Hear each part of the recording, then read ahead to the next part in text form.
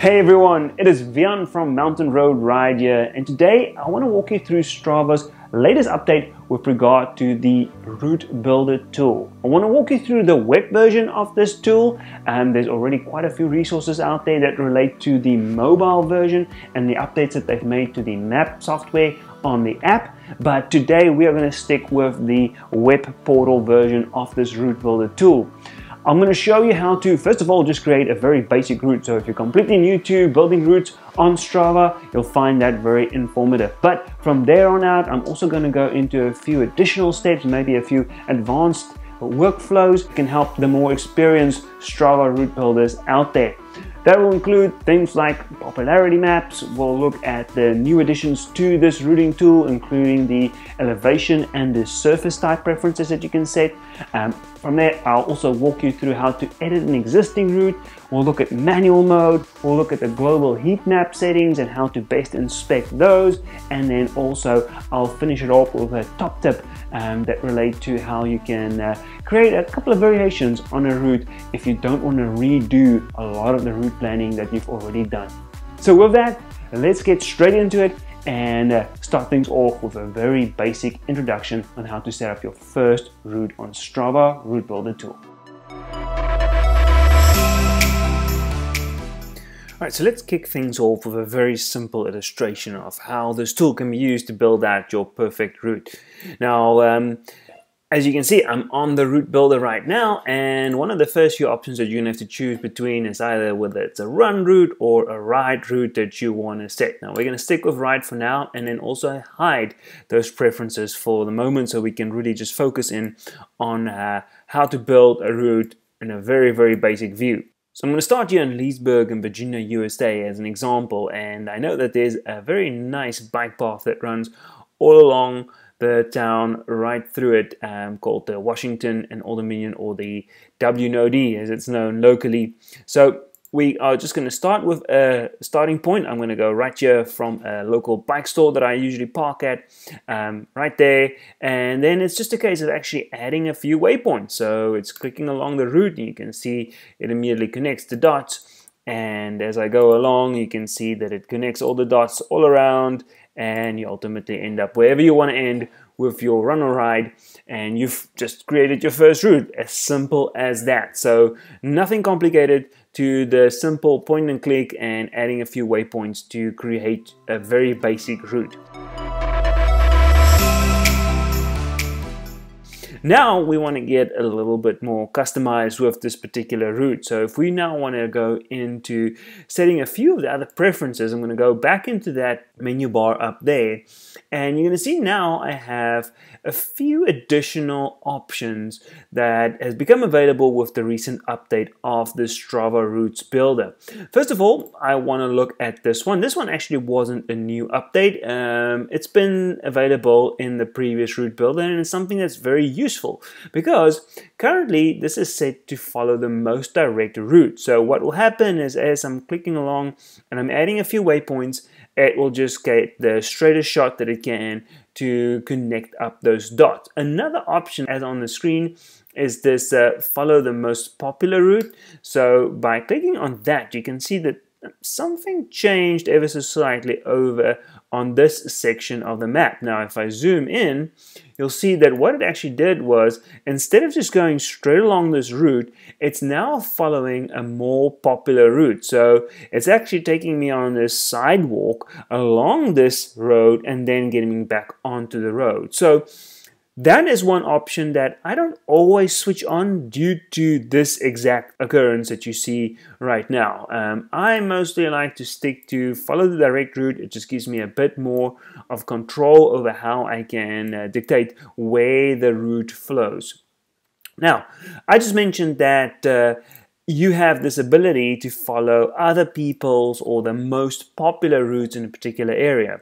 Now, where does this information come from? Well, since Strava is a collection of all the activities ever logged onto their platform, they can draw from that massive database of people having traveled through a particular area. And this is where, for me, the biggest draw of this particular service comes in, is when you look at the global heat map. So I'm going to switch that on, and what you'll see is this overlay onto the map where you can now see where all the other people have previously trained in this particular area. And so when I zoom out, you can really get a sense of like, okay, there's that bike path that everybody cycles on, and it clearly gets the most attention, and then some of the other surrounding routes and the popularity of that. Now, obviously with this, what happened is it will deem the sidewalk where people run, or maybe some of the commuters ride on, as a more popular route than the actual road. And so that is why in this most popular feature, it actually just pinned me to the sidewalk.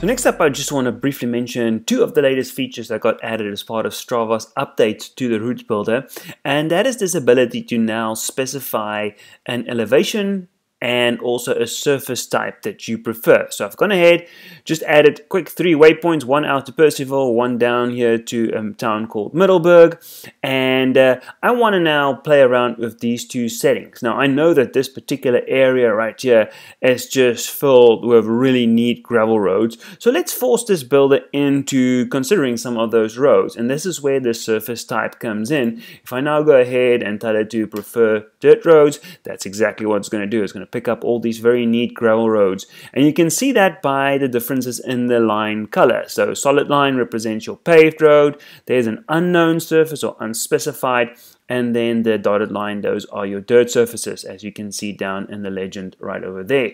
So same goes, we can also force it back onto the paved surfaces. Next up, we're going to look at this elevation preference that you can set. Now, for this to work just a little bit more fluidly, I'm going to actually go away from the most popular route, and I'm going to say just follow the direct route. So this gives the route builder just a little bit more room to run. And you can immediately see it changed up as I did that. But now let's start playing around with the elevation gain as well. So if I'm going to maximize the elevation gain, it has now gone ahead and selected the route that will give you the greatest elevation gain. Similarly, I can go ahead and select it to a minimum, and you can see that it's now dropped by almost 100 meters in elevation gain and followed a completely different route. Interesting enough, the surface types definitely play a role there. You can see when I've got it to a maximum, quite a bit more dirt road, showing those hilly gravel sections, and then minimizing it will take you along a paved road, just the nature of the paved road a little flatter in this instance. So there you have it. Those are two of the new additions, the surface and the elevation preference that you can adjust with the new Route Builder.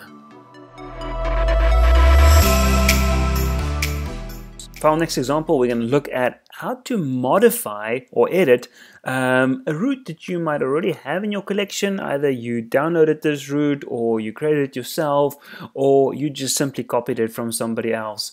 I'm going to use this example that I have here of a route that just starts at one particular point and then leads out, just a one-directional route, to see if we can maybe polish this off or change and alter it as we go along. So the option that we're looking for here is in fact the edit button. So we're going to head into edit, and that will then put us into the Route Builder tool, and we can now start making adjustments. Now, this is where I want to give you a couple of pointers and tips on how to deal with editing an existing route. It's sometimes not the easiest thing in the world, and there are a couple of nuances that come into play with the Route Builder when you get to this edit mode.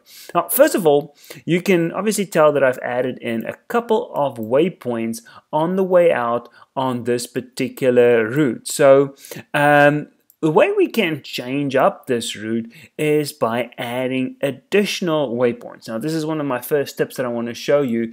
Let's say I wanted to add a waypoint right here in the middle of my course. Now, note, obviously, right now my end point or the finish line is set way over here.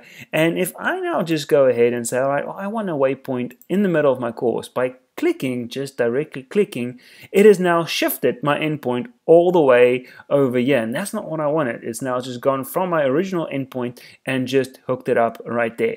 Not what we wanted at all. So we are now going to just undo that particular instance. I'm going to show you how you can add a waypoint now to this particular map. And the way you do that is by clicking and holding and then just kind of moving it a little bit. And now it has done exactly what I wanted it to do, which was add a waypoint and not just simply move the endpoint over to this particular part of the map. And with that now, it becomes a simple case of then dragging it to where I want it. So let's say over there, and then I can also move this waypoint maybe over there. And so now it gives me the ability to start altering my map. So again, I can click maybe somewhere on that route, drop it in there. I've added another waypoint, and I could, swing up there if I wanted to go around that traffic circle. And that is now how we can start manipulating the map without adjusting the end or the starting point in this particular case. You can also very easily delete some of those waypoints. So let's say you did want to get rid of this waypoint over here. Right clicking on that and deleting the waypoint gets rid of that altogether. So there are 3 ways for you to now start manipulating an existing map, and that is by either adding, clicking and holding, dropping down a waypoint and deleting a waypoint, and then also clicking and moving a waypoint. Then as part of that edit mode, you can now also not only adjust the waypoints within your route, but you can obviously adjust the endpoints or the end waypoints essentially of your route as well. So if I wanted to move my finish, say over here, rather than where it was, it gives me that ability to do so. Now, let's say I also wanted to really alter the map and, let's cut through there. So basically trying to cut out this whole area of an existing route. So I would need obviously a waypoint right there. And let's say we add a waypoint over here. And now if I start deleting the intermediary waypoints, it's gonna hook that up much better. So thereby cutting out this additional loop that I've had by adding in a waypoint and a new one over there. And now I've got the ability to create a completely new section of my map that wasn't there to begin with.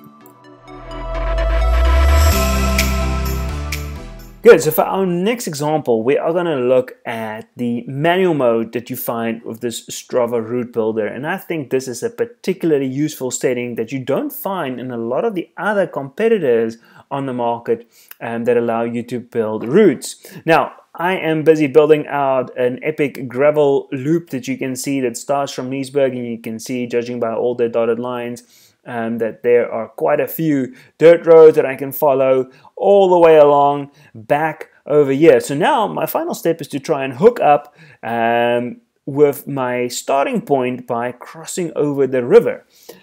From experience, I know that there is a ferry that runs over the river right here, and a cyclist can easily just pull up, pay the fee, and then cross over. And then should you want to confirm that hunch that there is a way for you to cross over the river, and you want to make sure that others have done so in the past, you can obviously just switch on the global heat map, and that is going to confirm for us that there is indeed a way to cross over this river, even when there is no road. So note now how even when I take my last waypoint all the way to the edge where that ferry dock starts, I cannot just easily click over the river. Strava cannot compute that because there is no route that follows over that particular surface. So note what happens if I now zoom out just a little bit and I click my next waypoint on the other side of the river.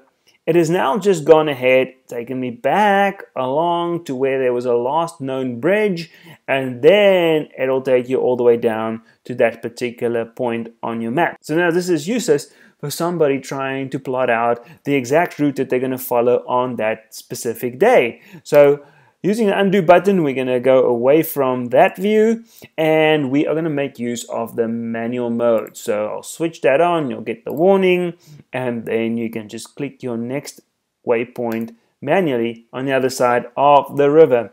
And then from there on, I would like to switch off the manual mode yet again, and I can go ahead and complete my route by plotting down the last few waypoints that I need to finish up that particular loop. So that is one way in which the manual mode can definitely help you to cross over or through areas that you know is accessible, but Strava cannot calculate that in their particular route building.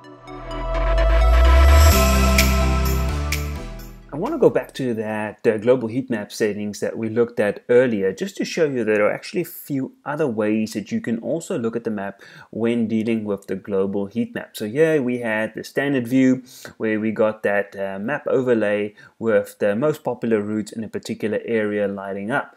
There's also another option for you to switch over to a dark mode setting. Now this, I think, really helps to highlight those areas where other riders or runners have performed activities in the past. So you can really see by this now that bike path that runs through this area of Leesburg really light up, and that intensity of that line just really shows you the popularity of that particular route.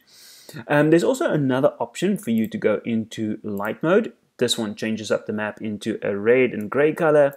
And what I want to highlight on this particular map is I'm actually going to zoom into this area around here. And this is to show you that whenever you're dealing with the heat map, the activity type definitely affects that setting as well. So right now I've got it in ride mode, and this dry mill road here highlights up very well. When I switch over to a run mode, you can now see that no longer do runners really prefer that, but you can see the addition there of the running track highlighting up that you won't find when you are in the ride mode. So just bear that in mind when looking at the global heat map setting.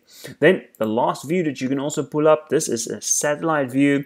I like this one just to kind of confirm my hunch about a certain area. So maybe if you are looking for a route and you're not quite sure if it actually hooks up or not, then the satellite view can be very helpful. I'm going to just select the highlights right there, and now you can see if I was to travel along this trail right there and I had the feeling like maybe I can go through that particular section right there.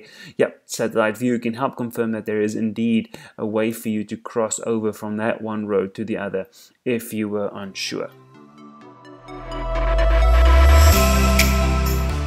And so next up I want to show you a top tip when it comes to designing maybe two variations of a route that you have in mind. So let's say we're going to go back to that gravel loop that I was planning out in my earlier step, and instead now I am going to build two different route variations for this particular map. Now, I've come to a crossing point here where I can decide to either go down and follow the routes back to my original starting point, or as earlier, I can go along the river, all along that dirt trail, and then cross over the river via the ferry. And what I like to do at this particular instance, when I get to a point like this where I have to make a decision about two different possibilities for a route that I've got in mind, I actually just go ahead and save it. So what I'll do is I'll save this and say this is the version 1 of my route. Saving that to my routes, now I can go back to my overall view and I can have a look at my collection of routes that I've got. Now, what I like to do in this instance is then actually open this version and duplicate it. So I've got the same map that I can work from as a starting point there to continue along. So what I can now do is I'm going to keep the global heat map on, and in this instance I'm actually going to follow this road all the way down here, a nice little gravel trail that leads down there. I'll go along this loyalty road and I'll eventually snake up back to the starting point, and that is going to take me right back down to my original start off point. So that's one way, and I can then obviously save this version and I still have that other copy available to then build the alternative version. So neat way for you to build two routes without having to redo everything that you already did, especially when you get to an intersection where you can decide about two different directions. Good, so there you have it. That's the walkthrough of Strava's new Route Builder tool on the web portal. I hope you found this helpful and that you're equipped with a couple of new skills on how to best plan out your next running and riding adventure. If you did find this video helpful, please be sure to like it and do subscribe to our channel. There will be plenty more running and riding related content coming in the future. Until then, I'm Björn from Mountain Road Ride. See you next time.